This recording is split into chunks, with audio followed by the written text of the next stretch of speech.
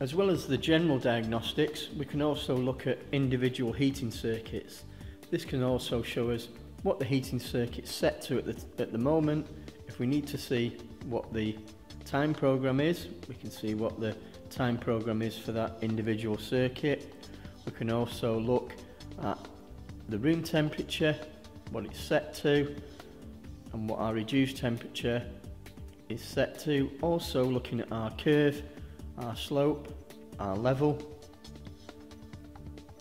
and the overall view of the particular circuit. So whether our mixer's open, closed, whether our heating pump's on, and what our set flow temperature is at this moment. Further down, we then see if the whole holiday program's set. This would show us a departure date and a return date.